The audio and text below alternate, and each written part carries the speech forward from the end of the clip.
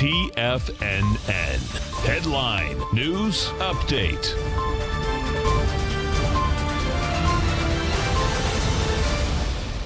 Good afternoon, folks. Steve Rhodes coming to you live from the shores of Delray Beach, Florida. This is your 1 p.m. update. And currently got all the U.S. indices trading to the upside.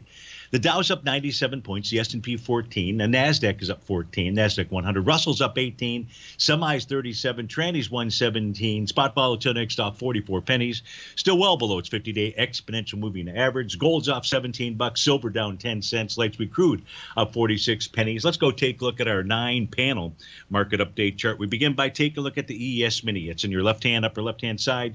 You can see it's in an A to B equals CD to the upside formation. That gives us a price target of 4,600. That will exist as long as there's not a bearish reversal candle that forms.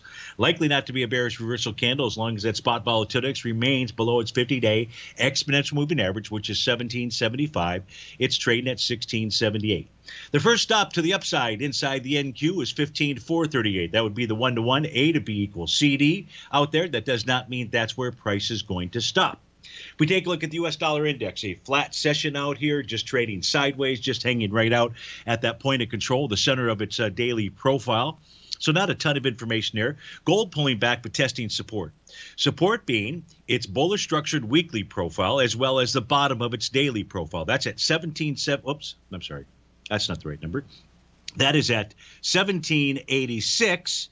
And the center 1788 for the center of its bullish structured weekly profile. So price is just testing support.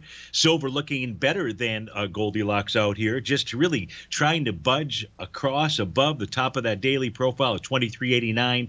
Right now price is trading at 23.83. If we get about 23.89, it'll set its sights on 24.34 and above that, all the way up to the $30 level, the top of that weekly profile.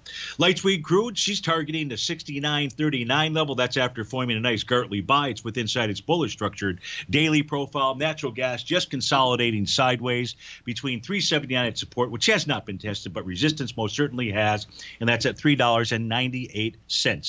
The 30-year Treasury really has been trading sideways for several weeks out here. Right now, price is testing the top of its daily profile. That level is at 164.10. We're at 164.06 right now. Folks, stay tuned for the Trader's Ed Show.